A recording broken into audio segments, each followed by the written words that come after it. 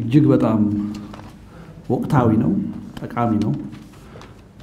እጅግ አሳሳቢ ነው እንዲህ እንደው ባጭር ሰዓት ተዋይተን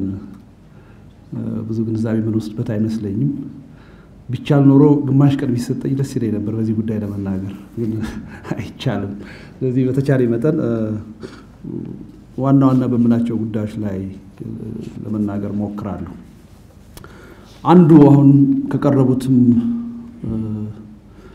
አስተያየቶች ያየሁትና በአጠቃላይ ባለፉት አመታት በዚህ ጉዳይ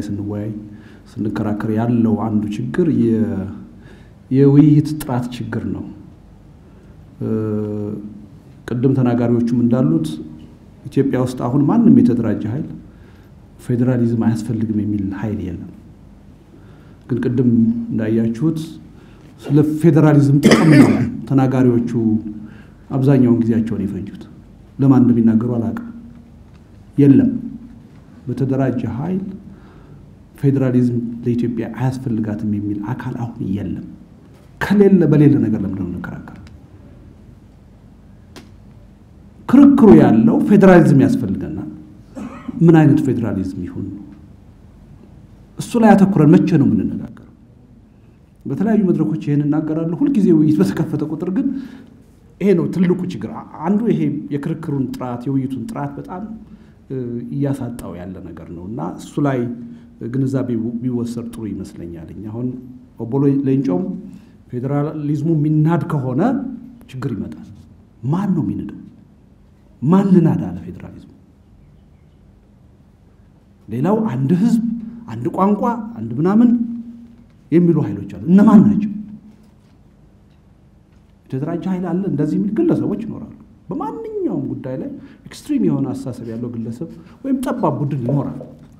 ግን አንድ የፖለቲካ ማህበረሰብ ምናየው አንድ የፖለቲካ ድርጅት ምናየው ኃይል አለ ወይ የለም ማንንም ሰው አሁን የፖለቲካ ድርጅት አቋቁሞ ያንድ ህዝብ ቋንቋ እንዳይከበር ያንድ ህዝብ ባህል እንዳይከበር አንድ ህዝብ በአካባቢው ራሱን በራሱ እንዳያስተዳድር የሚቃወም የለም በሌለ ጉዳይ ለምንድነው ይሄን ያህል ጊዜ የምናጠፋው ስለዚህ እኔ የዚህ የውይይቱ ጥራት ላይ ትንሽ ሌላው ለውጥ ምንድነው በደርግ ጊዜ 1960ዎቹ ወጣቶች ታግላችሁ ለውጥ መጥቶ ለውጥ የተባለው ስትራክቸራል የሆነ ለውጥ ስለነበር በመንግስት መዋቅር በህገ መንግስቱ በመሬት ጥያቄ አፄ ኃይለ ሥላሴና ሚኒስትሮቻቸው ተነስተው እነ መንግስቱ ስለተተኩ አይደለም መሰረታዊ የሆነ ስትራክቸራል የሆነ ለውጥ ስለነበር ኢህአዴግ ታግሎ 83 ዓመተ ምህረት ለውጥ ሲመጣ ለውጥ ተብሎ የተወሰደው አዲስ ህገ መንግስት ስለወጣ አዲስ አስተዳደራዊ መዋቅር ስለወጣ ነው ኮሎኔል መንግስቱ ሄደው አቶ መለስ ስለመጣ አይደለም አሁን ስለ ለውጥ እናወራለን ስትራክቸራል የሆነ ለውጥ እንዲመጣ ግን አንፈልግም ስትራክቸራል ለውጥ ካልመጣ ለውጥ አይደለም እኔ 27 ዓመት ታገያለሁ የታገልኩት የሥርዓት ለውጥ እንዲመጣ ነው የመዋቅር ለውጥ እንዲመጣ ነው ሰዎች በሰዎች እንዲተኩ አይደለም ስለዚህ ስለ ትልቅ የለውጥ ሂደት ያወራን 27 ዓመት ምን ያህል የተበላሸ እንደነበር ያወራን ለውጡን ከስትራክቸራል ለውጥ በታች ከሥርዓታዊ ለውጥ በታች አድርገን የሽርፍራፊ ነገሮች ለውጥ ስናደርገው በጣም ነው ማዝነው ያ ከሆነ ለውጥ አይደለም ስለዚህ እዚህ ላይ በለውጥ ሂደት ውስጥ ነው ያለነው ካል ያ ለውጥ ምንድነው ማምጣት ያለበት የቲፒኤልኤፍን የበላይነት የታገለ ሰው ለውጥ አግኝቻለሁ ትግል አቆማለሁ ሊል ይችላል እንደኔ የሥርዓት ያስተሳሰብ የመዋቅር ለውጥ እንዲመጣ የታገለ ሰው ግን ትግሉን አያቆም ይቀጥላል አልመጣም አይስራት የመዋቅር ለውጥ ስለዚህ እዚህ ላይ ክሊር ብንሆን ጥሩ ነው ስለ ለውጥ ስናስብ በተለይ አሁን ኢትዮጵያ እንደዚህ ያበቃት ችግር ምንድነው ሌላው ሁሉን ችግር ከፌደራሊዝም ጋር ለመናያይዘው ይባላል መያያዝ የለበትም ግን በርካታው ችግር ይያያዛል ምን አዲስ ነገር ኢትዮጵያ ውስጥ ኑሮ ነው በሚሊዮን የሚቆጠር ህዝብ እየተፈናቀለ ያለው ምን አዲስ ነገር ኢትዮጵያ ውስጥ ኑሮ ነው ሰዎች በመኪና መገናኘት አቅቷቸው በአውሮፕላን የሚጓጓዙት ምን አዲስ ነገር ተፈጥሮ ነው ከኔ አካባቢ ውጣ ያንተ አይደለም የተባለ ሰዎች የሚባረሩት ከቦታ ቦታ እንደልብ መንቀሳቀስ የማይችሉት የሚገዳደሉት ክፉ ሰዎች ስለመጡ ነው ከድሮቹ የተለዩ አይደለም ይሄ መዋቅራዊ ሲስተሚክ የሆነ ችግር ስላለብን ነው ይሄ ችግር ከህገ መንግስቱ ከፌደራል አደረጃጀቱ ጋር የተያያዘ ነው በዚህ ደረጃ ይሄን ጉዳይ ማየት ያለብን ይመስለኛል ወደ ዋናው መሰረታዊ ጉዳይ ስገባ መሰረታዊ የህገ መንግስቱ ችግር አንዳንዶቻችሁ እንደምትሉት አይደለም አንድ ዲሞክራቲክ ነው አወጣጡ ይሄ መንግስት ያለፈ 27 ዓመት ጉዞዬ አንድ ዲሞክራቲክ ነበር ጸረ ዲሞክራሲ ነበርኩ ብሎ ገምግሟል አይደለም ሲገመግም የህገ መንግስቱ ሂደት ግን በተለየ ሁኔታ ዲሞክራቲክ ሊሆን አይችልም ያ ሂደትም አንድ ዲሞክራቲክ ነበር የተለያየ አስተሳሰቦች በበቂ ሁኔታ ለህዝብ ቀርበው ክርክር ተካሂዶ ውይይት ተደርጎ ፍጭት ተደርጎ የተለያዩ የፖለቲካ ኃይሎች በሐቅ ተደራድረው በእኩል መንፈስ የወጣ ህገ መንግስት አይደለም ትግሉ የጀመረው ዛሬ አይደለም ህገ መንግስቱን የመጠየቅ ከዛ ጊዜ ጀምሮ ነው የመጣው እስካሁን ሲደረጉ የነበሩ ክርክሮች በጥንሰ ሐሳብ ደረጃ ነው አሁን ስለ ህገ መንግስቱ ስለ ፌደራል አደረጃጀቱ ምን ከራከረው በጥንሰ ሐሳብ አይደለም በተግባር ተፈትሾ ታይቷል ብዙ ችግሮችን ወልዷል የቀድሞ ችግሮች ያልፈታቸው ያንከባለላቸው አሉ አዳዲስ ችግሮችን ወልዷል ስለዚህ የጥንሰ ሐሳብ ጉዳይ አድርገን አናቅርበው በተግባር አይተነዋል አሁን ስለዚህ ሌላው ልክ ጥያቄው ከተቃዋሚ ጎራ ብቻ እንደሚቀርብ አድርገን እናስባለን ኮሚሽን ተቋቁሟል ህጋዊ ምን አይሆን ህገ መንግስት ለማሻሻል የትግራይ ክልል መገንጠል ከፈለገ መገንጠል እኮ የህገ መንግስት ማሻሻያ ጥያቄ ነው አንድ ክልል ሊቀነስ ነው ማለት ነው ከዘጠኝ ደቡብ ውስጥ 10 ክልል ዞኖች ክልል የመሆን ጥያቄ ጠይቀዋል የህገ መንግስት ማሻሻያ ጥያቄ እኮ 10 ክልል ሲሆኑ በህገ መንግስቱ የተቀመጠው 9 ክልል 19 ይሆናል ማለት ነው አማራ ክልል በግልጽ ህገ መንግስቱ እንደሚሻሻል ጠይቋል ህገ መንግስቱ ይሻሻል የሚለው ጥያቄ ህዝባዊ ትግል ሆኖ ለውጥ አምጥቷል አይሻሻል የምትሉ ሰዎች አሁን ዲፌንሲቭ ናቸው ይሄን ሪያሊቲ ማወቅ ያለብን ይመስለኛል እና እንዴት ይሻሻል ነው ጥያቄ እንዴት ይሻሻል የሚለው ላይ ሁለት ነገር ነው መነሳት ያለበት ዋናው የፖለቲካ ቅራኔውን ማወቅ ኢትዮጵያ ውስጥ ያለው የፖለቲካ ቅራኔ መሰረታዊ ምንድነው ኢትዮጵያዊ ብሔርተኝነት አለ ኢትዮጵያ ብቻ የሚል ታች ያለው ማየት የማይፈልግ ምክንያታዊ የሆነም ደግሞ ኢትዮጵያዊ ብሔርተኝነት አለ ኢትዮጵያ አንድነቷ ሙሉ ሆኖ መቀጠል አለባት በውስጥ ያለው ልዩነት ግን መከበር አለበት መጠበቅ አለበት ሌላው የንዑስ ብሔርተኝነት ነው ስለ ኢትዮጵያ ደንታ የለኝም ይላል ስለ ራሱ ብቻ ነው የሚያስበው በዛም ሰርክል ደግሞ ምክንያታዊ የሆነ አስተሳሰብ አለ የብሔር መብታችን ቋንቋችን ባህላችን ማንነታችን እንዲጠበቅ እንፈልጋለን በተመሳሳይ ሁኔታ ደግሞ የኢትዮጵያ አንድነት እንዲቀጥል እንፈልጋለን የሚል ኃይል አለ ይሄን ሊያጣጥም በሚችል መልኩ ህገ መንግስቱ መሻሻል አለበት የፌደራል አደረጃጀቱ መሻሻል አለበት መሰረታዊ ነገሮች ምንድናቸው አንደኛው የህገ መንግስቱ ችግር ነባራዊ ኢትዮጵያ የምትባል ሀገር እንደነበረች የካደ ነው ልክ አዳዲስ ስቴቶች አንድ ወቅት ላይ ቁጭ ብለው አዲስ ስምምነት ፈጥረው የመሰረቷት ሀገር ነው ያደረጋት እንጂ አንድ ነባራዊ ሀገር የውስጥ ችግሩን ለመፍታት ያወጣው ህገ መንግስት አይደለም ልክ ቀደም 13 ስቴቶች ነበሩ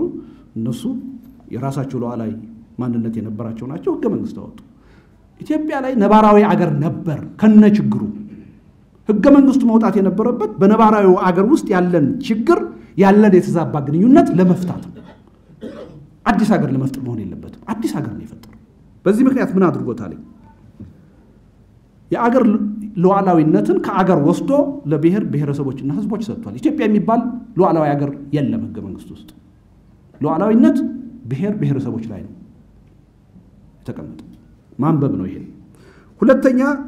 የአገር ባለቤትነትን ጉዳይ ከዜጎች ወስዶ ለብሔር ብሔረሰቦች ህዝቦች ወይም ለቡድኖች ሰጥቷል በብሔር ብሔረሰብ መደራጀት የማይፈልግ ማንነቱን በዛ መልክ ማየት የማይፈልግ ሰው በየትኛው መንገድ የኢትዮጵያ ባለቤትነት መብት የለውም ዜጎች መብት የላቸው አንዱ መሰረታዊ ችግሩ ይሄ ነው ሌላው አሁን ብዙ ጊዜ ይሄ ህገ መንግስት ይሄ ፌደራል አደረጃጀት ሰዎች ዜጎች ራሳቸውን በራሳቸው እንዲያስተዳድሩ መብት የሰጠው ይባላል ውሸት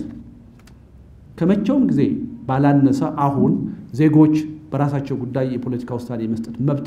የሌላቸው ሁኔታ ነው የተፈጠረው አንድ ክልል ውስጥ የሌላ አካባቢ ተወላጅ ነው የተባለ ሰው ሙሉ የተሟላ የፖለቲካ መብት የለው በራሱ ጉዳይ የመወሰን መብት የለው አስተዳደሩ አያውቀው ጥገኛ ሆኖ ሁለተኛ ዜጋ ሆኖ ነው የሚኖር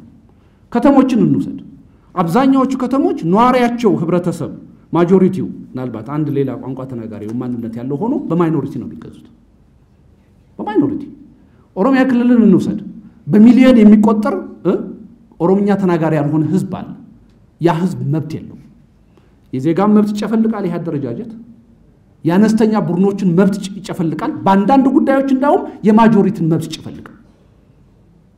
ሐረሬ ብንሄድ የማጆሪቲ መብት ነው የሚጨፈልቀው በእያንዳንዱ የኢትዮጵያ ከተሞች ብንሄድ የማጆሪቲ መብት ነው የሚጨፈልቀው አሁን ኦዴፓ አዲስ አበባ የኔና ጥያቄም ሌላ ጥያቄ አይደለም ማጆሪቲ በማይኖሪቲ ይጨፈልቅ የሚል ጥያቄ ይህ አይነት ነባራዊ ሁኔታ የፈጠረን ህገ መንግስትና የፌደራል አደረጃጀት ነው አሁን አይነክ መሆን አለበት ይያል ምንከራከር ስለዚህ በምንም መመዘኛ ከመብትም አንፃር ትልቅ ችግር ያለበት ነው ሌላው የሀገሩን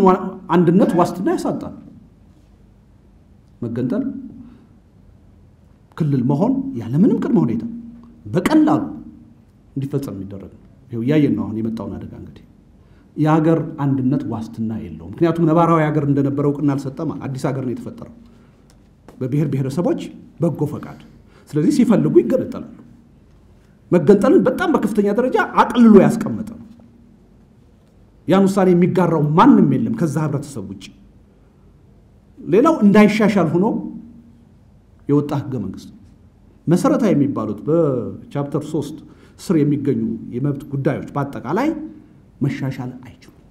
መሻሻል የሚችሉት 100% ክልሎች ከተስማሙ ብቻ ነው ይሄ አንድ ዲሞክራሲ አንድ ክልል ብቻውን ቬቶ ያደርጋል ማለት ነው አንድ ክልል ብቻውን ያናስ አይደለም ማይኖሪቲ አይደለም አንድ ክልል ብቻውን ቬቶ ማድረግ ይችላል ይሄ ህገ መንግስት እንዳይሻሻል ማለት ነው ይሄ አንድ ዲሞክራቲክ የሆነ ሃይሊ ሪጂድ የሆነ ህገ መንግስት ነው የፖለቲካ ሰነድ ነው ልንለው አንችልም ይሄ በአጠቃላይ ለህዝብ አንድነት ለህዝብ እኩልነት ለዲሞክራሲ መኖር ለሰላምና ለዘላቂ የልማት እድገት እንቅፋት ይሆናል የመሬት ጥያቄን ማንሳት ይችላል ህዝብ አሁንም መሬት ሁሉ በገጠርም በከተማም በአርሶ አደሩም በአርብቶ አደሩም የመንግስት ብቻ እንዲሆን አድርጎ ህዝብ የመንግስት ጭሰኛ እንዲሆን ያደረገ ነው እንዴት ተደርጎ ነው ስራ ፈጠራ የሚፈጠረው መንግስት የመሬት ብቸኛ ባለቤት ሆኖ ስለዚህ እነዚህ ሁሉ ነገሮች ስናይ ህገ መንግስቱ መሰረታዊ የሆነ መዋቅራዊ ችግር አለበት የህገ መንግስታዊነትን ጉዳይ ስናነሳ ሁለት ነጥቦችን ነው መጥቀስ የምፈልገው ካለው ጊዜ አንፃር ህገ መንግስታዊነትም የለም ኢትዮጵያ ውስጥ በዋናነት በሁለት ምክንያት ነው የሌለው ህገ መንግስት አለ ተባለ አገሪቱን የሚገዛ የፖለቲካ ስርዓት ግን አንድ ዲሞክራቲክ የሆነ የፖለቲካ መስመርና የኢኮኖሚ መስመር በመከተል ህገ መንግስታዊነት እንዳይኖር አድርጎታል የመጀመሪያው አብዮታዊ ዲሞክራሲ ጸረ ዲሞክራሲ ነው ማዕከላዊ ውሳኔን የሚፈልግ ነው የድርጅት ማዕከላዊነትን የሚፈልግ ነገር በሱ ነው አገሪቱ ስትመራ የነበረው ሁለተኛው ልማታዊ መንግስትነት ነው ልማታዊ መንግስትነት ከአሃዳዊ መንግስት ጋር የሚሄድ ነው እንጂ ከፌደራል መንግስት ጋር የሚሄድ አይደለም አብዮታዊ ዲሞክራሲም ከአሃዳዊ መንግስት ጋር የሚሄድ ነው እንጂ ከፌደራል መንግስት አደረጃጀት ጋር የሚሄድ አይደለም ኮንትራዲክት የሚያደርጉ ናቸው ኢንሄረንትሊ ስለዚህ በአንድ በኩል ህገ መንግስት አለ በሌላ በኩል ግን እነዚህን ጸረ ዲሞክራሲና ጸረ ልማት የሆኑ አቋሞችን አምጥቶ ህገ መንግስታዊነት እንዳይኖር ነው ያደረገው ትልቁ መሰረታዊ ችግር ይሄ ነው ሌላው በጣም ሲቀርብ የምሰማው አሁን ዶክተር ፍሳህም ቅድም ያለው ዋናው ችግር የፌደራሊዝሙ ችግር አይደለም ፌደራሊዝሙን ዲሞክራሲያዊ ማድረግና ፈንክሽናል ማድረግ ነው ወይ መንግስትን ዲሞክራሲያዊ ማድረግና ፈንክሽናል ማድረግ ነው በብሔር የተደራጀ አገር በብሔር የተደራጀ የፖለቲካ ድርጅት መቼውንም ጊዜ ቢሆን ዲሞክራቲክ ሊሆን አይችልም በብሔር ተደራጅቶ በብሔር ሰው አዋጥቶ ፌደራል መንግስት የሚመሰርት የፖለቲካ ስርዓት መቼውንም ቢሆን ፈንክሽናል ሊሆን አይችልም ትልቁ ችግር ይሄ ነው በቀደም ከልባቸው ይሁን አይሁን አላቅም ጠቅላይ ሚኒስትሩ እንዳሉት መፍትሄው የኢትዮጵያን የፌደራል አደረጃጀት ከብሔር ማንነት ማላቀቅ ነው ከልባቸው ነው አይደለም አላቅም ከዛ ከተላቀቀ ችግር የለው ሌሎች መስፈርቶችን ሌሎች ጉዳዮችን ግምት ውስጥ እስካስገባ ድረስ ችግር የለው አሁን በብሔር ፖለቲካ አቀንቃኞች እንዲከበሩ የሚፈለጉ መብቶች ሁሉ ብሔር ተኮር ባልሆነ የፌደራል አደረጃጀትም ሊከበሩ የሚችሉ ናቸው በቋንቋ መናገር መማር መዳኘት ራስን በራስ በአካባቢ ማስተዳደር ባህልን ማዳበር አይደለም ቀርቶ የፌደራል አደረጃጀት ባለው አገርና በአሃዳዊ መንግስትም ይከበራል ተሰደን ምንኖርባቸው አብዛኛዎቹ ሀገሮች አሃዳዊ ናቸው ካንዳንዶች በስተቀር የቡድን መብት በደንብ ተከብሯል አንዳንዶቻችን እየኖርንበትም በደንብ አድርገን ያን ነገር አጣጥመን አይተናል አዲስ ፋሽን መጥቷል ዴሞክራቲክ ብሔርተኝነት የሚባል አይ አም ሶሪ ቱ ሳይ ዴሞክራቲክ የሚባል ብሔርተኝነት የለም ብሔርተኝነት ነው ለኔ ብቻ የሚል ነው ለመቻቻል በር የሚከፍት አይደለም አላስፈላጊ የሆነ የጽንፍ ፉክክር ውስጥ የሚገባ ነው ግጭት ነው የሚያመጣው ዴሞክራቲክ ሊሆን አይችልም ናቹራል ዴሞክራቲክ የሚሆነው በሐሳብ የምናምን ያን ሀገር ችግር ብዙ ፈርጅ ያለው ነው እነሱን ሁሉ ግምት ውስጥ አስገብተን ምንደራደረው ምንወያየው ስለ አጠቃላይ ችግራችን ሲሆን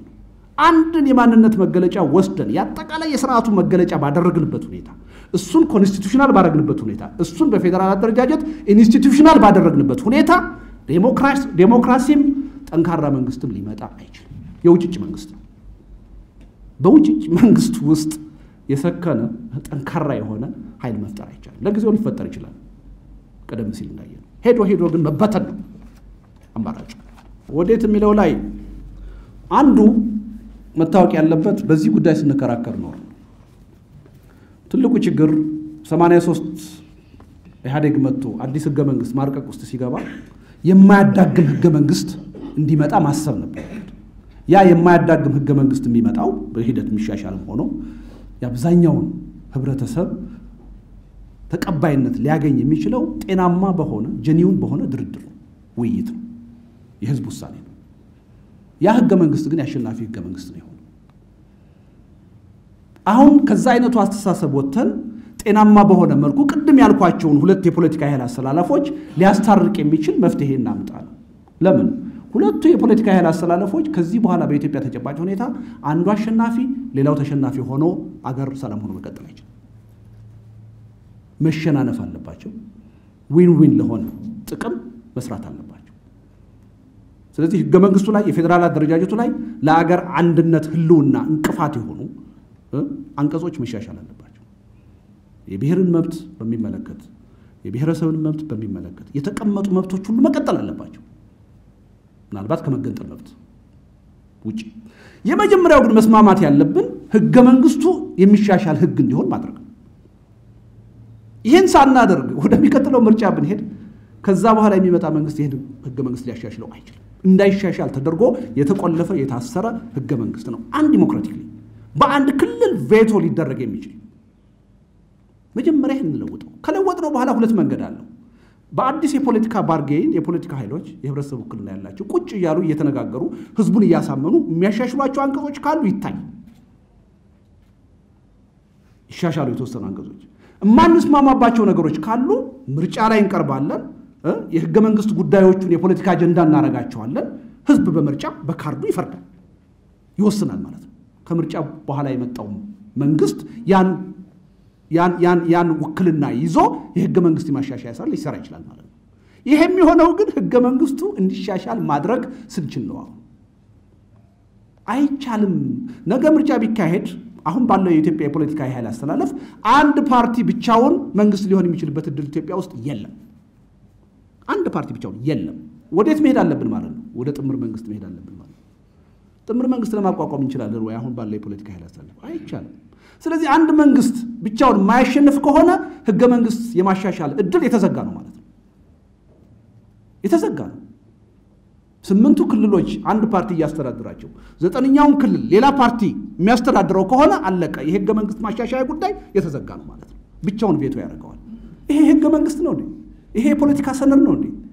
አይደለም ትክክል አይደለም ስለዚህ እኔ የሚታየኝ ምንድነው ሁለት ኃይል አስተላልፎች አሉ እነዚህ መታረቅ አለባቸው እነዚህ እንዲታረቁ ደግሞ የኢትዮጵያ የፖለቲካ ኃይሎች ዊሊንግ መሆን አለበት እኔ ይሄ በጣም ውስብስብና አስቸጋሪ ችግር ሆኖ አይመስለኝም ብሔረሰብ ኢትዮጵያ ውስጥ ብቻ አይደለም ያለው የተለያየ ቋንቋ ባህል ኢትዮጵያ ውስጥ ብቻ አይደለም ያለው በብዙ ዓለሞች አሉ ኔሽን ስቴት የምትላቸው በቁጥር ናቸው 2 እና 3 ሀገሮች ቢሆኑ ታዲያ ችግሩ ምንድነው እነሱ ችግራቸውን ሲፈቱ እኛ ለምን ነው ችግራችንን ያልፈታ ነው ችግራችን በሌላ ሀገር የሌለና እጅግ ውስብስብ ሆኖ ሳይሆን የኢትዮጵያ የፖለቲካ ኤሊቶች ቁጭ ብለን ችግራችንን በመነጋገር በመደማመጥ በመቻቻል በመደራደር የመፍታት አቅምና ፍላጎት የሌለን በመሆኑ እኛ ላይ ነው ችግሩ ያለው ስለዚህ ወደዚህ ነው መምጣት ያለብን ስለዚህ ይሄ ለውጥ የሚባለው ነገር እነዚህን ስትራክቸራል ችግሮች በደንብ ማያይ ከሆነ ለኔ ለውጥ አይደለም የውሸት ለውጥ ነው የሚሆነው ስለዚህ ይሄን ሳንነካ ይሄን ለውጥ እንሻገራለን ለሚለው ነገር የኢትዮጵያን ሪያሊቲ ያለ ማወቅ ነው የሚመስልኝ ያመሰግናለሁ አሁን ያለው የፖለቲካ ስርዓት ያስተዳደር ዘይቤስ በቂ ነው ወይ የኢትዮጵያን ቅራኔዎች እና እንደ ሀገር ለመቀጠል ያስችላል ወይ የሚለውም ለመመለስ ሞክራለሁ እዛ ምንድነው ሐሳቡ ነው ካንድ ነገር ልጀምር የኢትዮጵያ የመንግስት ምስረታ ታሪክ ከአፍሪካ የመንግስት ምስረታ ታሪክ ጋር በፍጹም አይገናኝም አውሮፓዊ የመንግስት ምስረታ ሂደት ነው እሱ ብቻ አይደለም ይሄ አካባቢ በኢትዮጵያ የተነሳ ኢምፓየርና ሪቮሉሽን አጋጥሞታል ደጋግሞ ይሄም የአውሮፓ ሂደት ነው ይሄ አካባቢ ብቻው የብሔረ መንግስት ሞዴል ሪጀክት ያደረገ አካባቢ ነው በኢትዮጵያ ምክንያት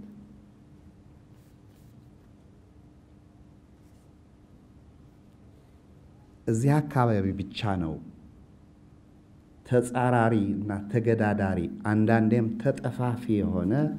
የብሔረ መንግስት ምስረታ ፕሮጀክቶች እስካሁን ድረስ ጦርነት ያካሂዳል ይሄ አካባቢ በአፍሪካ ሪከርድ የሰበር አካባቢ ነው 5 ሪከርዶች መስጠት ይችላል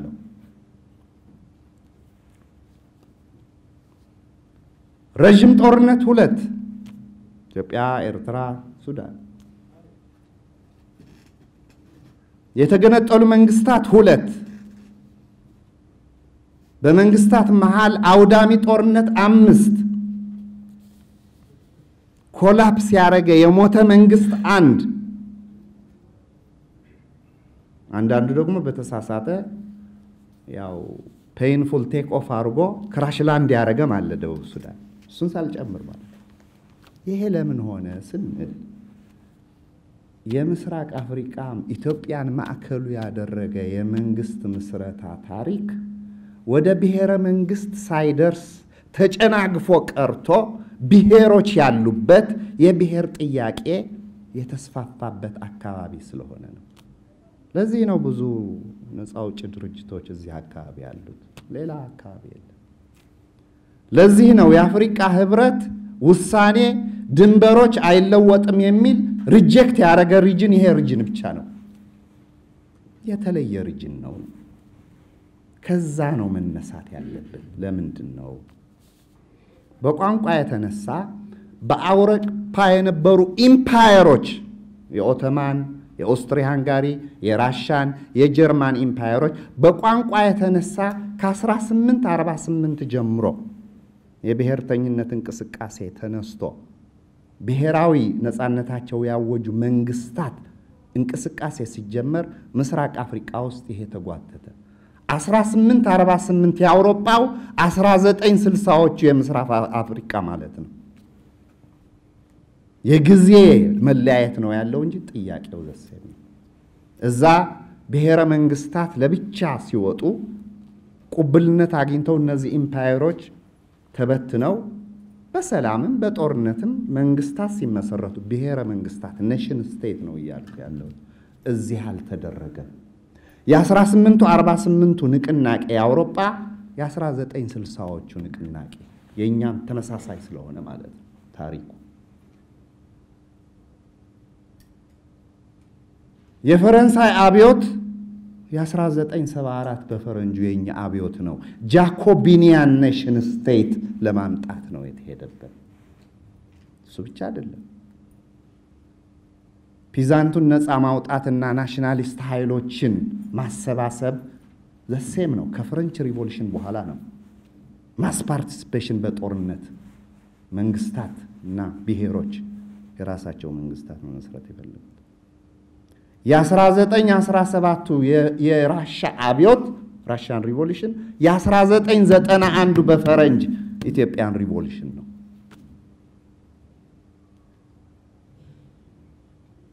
በብሔር ሪስትራክቸር ማድረግ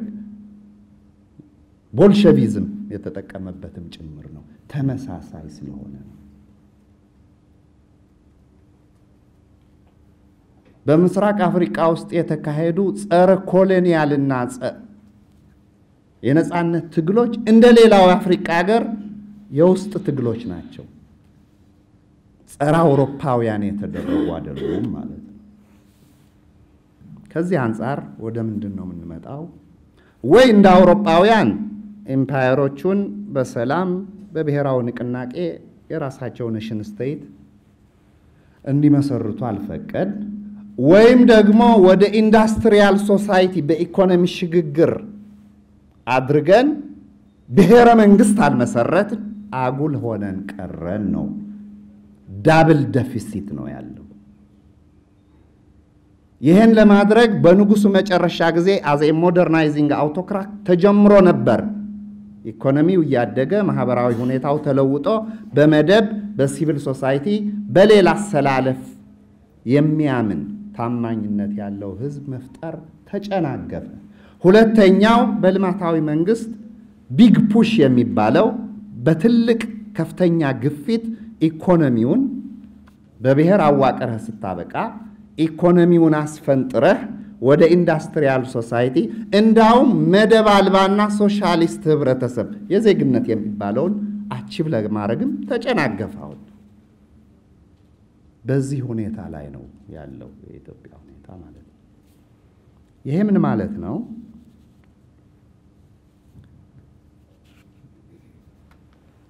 በማንነት ላይ የተሰባሰበ ማንኛውም ህዝብና ብሔር ዋናው ልዩነቱ አንድ ነው። ከመንግስትነት ቅርጽ ጋር ያለው ተዛምዶ ነው። A nation is different from any other ethnic group because of its claim to statehood or its relation to statehood ነው። የኢትዮጵያና የአካባቢው ችግር ብሔሮች አሉ፣ የመንግስት ቅርጽ የላቸው፣ ተነጫናጪ ናቸው ማለት ነው። እየተናጫነጩ ነው የሚቀጥሉት ይሄን ነገር ካልተሟላላቸው። A nation without a state is always a problem ነው። ምንም ልታረጋው አትችልም። አንድ ቤተሰብ ወይ ልጅ ይፈልጋል። ልጅ ካልመጣ ንጭንጩ ይቀጥላል። መጨረሻ የለው። የንጭንጭ ኑሮ ነው የሚሆነው። በሀገር ደረጃም እንደዛ ነው። አይ ልጅ መፈለግ እንግዲህ ወይ በሕክምና ወይ በጸበል በተለያየ መልኩ ያን ማሟላት መሞከር ነው። አይ እሱ ስለማይቻል ዘበኛ ልቅጠርልሽ አይመጣም፣ መብት አይሆንም። ነሽኖች አሉ ነው። ለዚህ ነው ለብዙ ዓመት በቋንቋቸው በባህላቸው የመንግስት ቅርጽም መያዝ ስላልቻሉ ሲነጫነጩ ሲታገሉ የኖሩ ብሔሮች መጨረሻ ላይ ይሄ ቅርጽ መጣና በተወሰነ ደረጃ ማስተናገድ ሲጀመር ቋንቋ እንግዲህ ወሳኝ ነው። ቋንቋው ያልተነፈገ ህዝብ እንኳን የነዛ ብሔሮች ንቅናቄና ብሔርተኝነት ስሜት ለመድረስ 27 ዓመት ነው የፈጀበት የአማራው ብሔርተኝነት። ያውም ቋንቋው በተወሰነ ደረጃ የማስተዳደር እድልም ያለው ማለት ነው። ከዚህ አንፃር ብሔሮች የመንግስት ቅርጽና ፍላጎታቸው ማሟላት የሚቻልበት ያስተዳደርና የፖለቲካና ስርዓት ዘይቤ ካልተፈጠረ በስተቀር የኢትዮጵያ ሁኔታ እንደሌላው እንደ አፍሪካ ሀገሮች አንድ ቋንቋ ይዘው እንደመጡ አንድ ባንዲራ ይዘው እንደመጡ አንድ ታሪክ እንዳላቸው አይደለንም ነው። ለዚህ ነው ታሪካችን በጣም በተቃርኖ የተሞላው። ልንስማማም አንችለው። በባንዲራ እንስማማም፣ በብሔራው በዓል እንስማማም፣ ለምንድን ነው ቢባል ብሔሮች አሉ ብሔሮች ደግሞ without a state always a problem ነው ይሄን ለማስተናገድ ደግሞ እኔ አሁን ያለው ፌደራሊዝም በቂ አይደለም ላላ ማለት አለበት መፍታታት አለበት ወደ ኮንፌደሬሽን የሚወስደን ከሆነ መሄድ አለብን የኛ ታሪክ በዚህ ደረጃ ነው መታየት ያለበት ለዚህ ነው ቀደምም የተነሳው ነገር እኔ የኢትዮጵያ ታሪክ የአካባቢው ታሪክ የካደ የብሔርተኝነት ጽንሰ ሐሳቦችንም የረገጠ ነው ከራሳችን ሁኔታ ጋር የሚሄድ ሁኔታ ነው ማየት ያለብን ወደ ኢንዱስትሪያል ሶሳይቲ ሄደን ብሔረ መንግስት ታማኝነታችንና አመለካከታችን ካልቀየር ነው በስተቀር ያ ደግሞ ተጨናገፈ መመለስ ያለብን ትልቁ ጥያቄ ይሄ ይመስለኛል ከዚህ አንፃር አሁን ባለንበት ሁኔታ እንዳውም የብሔር ጥያቄው እየባሰበት ነው የሚሄደው ለምንድነው አንድ የሚያቅፈው ኦርጋናይዚንግ ፕሪንሲፕል ገዢ ፓርቲ ነበር እሱም አሁን ተዳክመዋል የማደራጃ መርሁ የለም አሁን ክልሎች ግን አሉ ብሔሮች አሉ የተለያዩ ህዝቦች አሉ በማንነት የተደራጁ እነሱን የሚያቅፍ የለም ሞር እንዳውም ጥያቄው ይጨምራል ሌላው ጥያቄው የሚያጭረው ሞር እንዲጨምር የሚያደርገው በቅርቡ የመጣው ሁለት ብሔሮች ብቻ የተሰባሰቡበት ኦሮማራ የሚባል ስብስብ ነው ሌላ ጥርጣሬ ነው ኦሮማራ ያልታጠነ ማህበር ከመሆኑ ባሻገር ጉረኛም ዘረኛም ወረተኛም ነው ምንም ሊመልስ አይችልም የባሰ ጥርጣሬ ውስጥ ነው ቁጥር ስላለን አይመጣም ሌላው እንግዲህ መልስ መሆን ያለበት ምርጫ ነው የማደራጃ መርህ ማዕከል የሌለው ፓርቲ ባለበት ሁኔታ እነዚህ የብሔር ጥያቄዎች እየባሰባቸው ስለሚሄዱ እንዳውም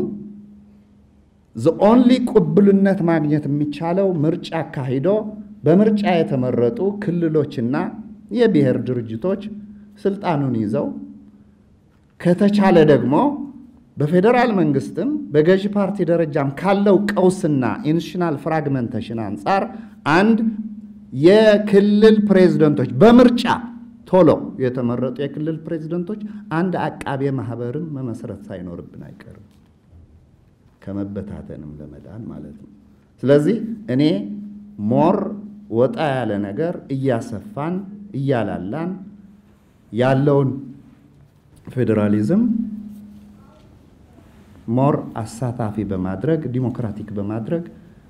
እየጨመርንበት ብንሄድ ነው ከዚህ ችግር ልንወጣ የምንችለው የሚል አመለካከት ነው ያለኝ አመሰግናለሁ